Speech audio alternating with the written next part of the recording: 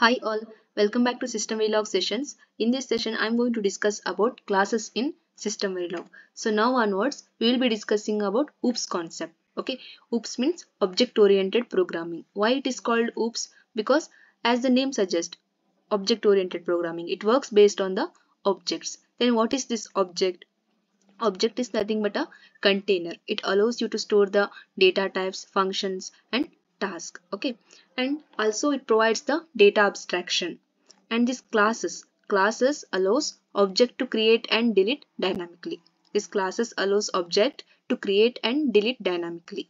So we will discuss what is this classes and objects exactly. Okay, I will give you a simple example. This example helped me a lot when I was learning first time about this classes and OOPS concept. Okay, so consider I want to build one house. Okay, I want to build one house. Before we building the house, what we will do? First, we will come up with the blueprint, right? So that blueprint for the house will says that what my house will look like after we building it. Okay, what the house will look like after we building it. Everything will be included in the house. For example, how many doors, how many windows it has, or what should be the color. These things will be included in the blueprint. So after we having this blueprint, can we live in that blueprint? No, right? We need to construct it. We need to build in the physical space. That house requires the physical space, right? So we need to construct it. We can't live in the blueprint. So consider this blueprint as a class now. Okay, the blueprint is a class now. And after I building it in the physical space, this is the object. Okay, this consider it has one door and one window. This windows are properties and methods. This functions, task, the values, variables, these are all the properties. Okay, so inside the class is a blueprint, and this constructed house is nothing but the object. Now I have a blueprint and I also constructed one house. So now I can build many more houses, right? I can build three more houses. Now I can build three more houses. All are identical only. All are identical. Then how we will say these are all different? Now I will give this as a blue color, green color, red color, yellow color. Now I can say these are all different. Even though if it looks identical, these are all different houses. Similarly in System Verilog, when we want to describe the group of related features and functionality, that time we can use the classes. Okay, when we want to describe the group of related features, we can insert it in the class. So for example, transaction class. In System Verilog, transaction class. In test bench, we will write on transaction class, right? Inside the transaction class, what is there? The datas, addresses, data, these things, right? This all the things will be included in the transaction class. So the transactions class, it is a transaction class is on class. It has all the properties and methods. Properties is nothing but one the display method or and this data addresses. Here what is door and window? These are all the address and data inside the transaction class.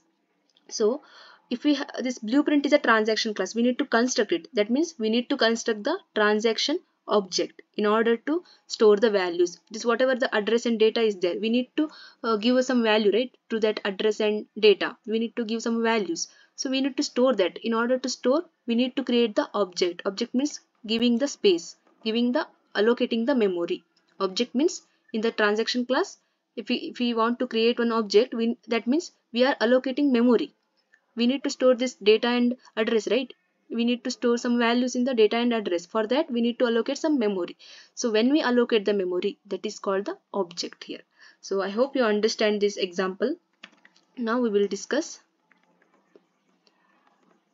in detail. Okay, so classes allows object to create and delete dynamically. So this dynamically, why it is called dynamically? Module is static, right?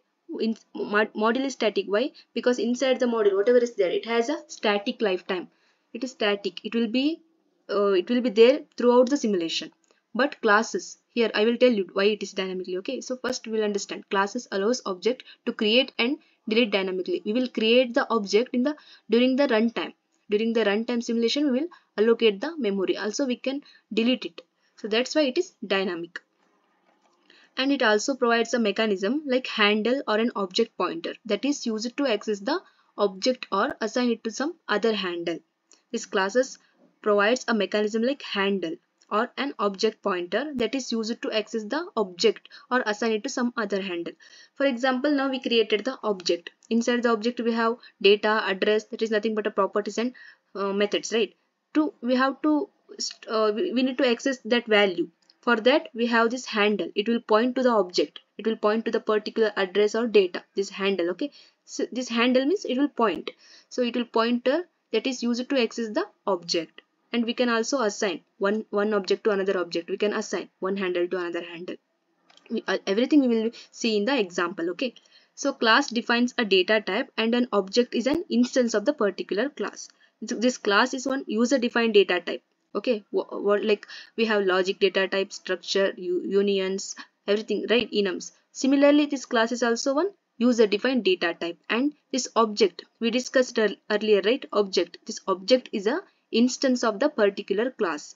For example, transaction class, transaction T1, that T1 is the instance of the transaction class. That is nothing but an object. Object, the specific name object because when we create the memory for that T1 instance, right? That is called the object. And an object handle is nothing but a pointer for an object. This handle is the pointer to the object to access the methods, to access the data, to allocate some value, right? We will access with the handle. The T1 dot data we will relate it, that is a handle. And if an object is not created, then the default value for the class handle is null. So we know class, it is dynamic, right? Class is dynamic in nature. Dynamic means what? We will create the memory. Before creating the memory, you will write transaction T1, right? So now it has no memory because we have not created the memory. We have not created the object. That T1 is a handle now. So when it doesn't have any memory, it is null, okay? If an object is not created, then the default value for the class handle is null. This null word is not string, okay? We will not write this inside the double inverted comma. So we will write just null. Null is nothing but no memory, okay? Memory is not allocated yet.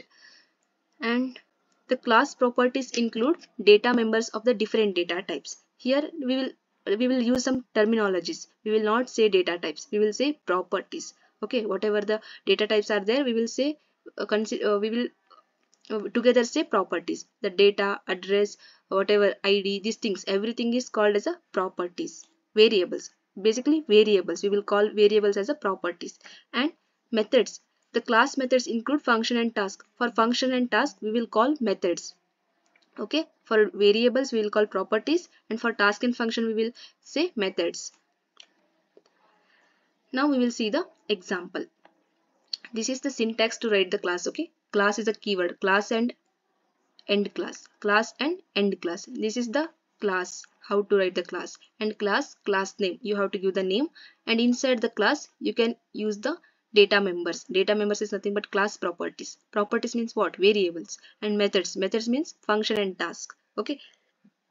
Task and function and variables we can write inside the class. Now we have we know how to write the class. Now we will see the constructor. I have already told, right? So first when we write the class transaction, this is the class transaction tr.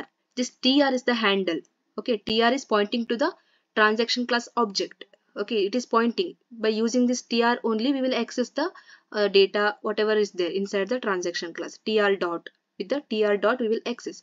So now tr is equals to new. This new is a inbuilt method in the class.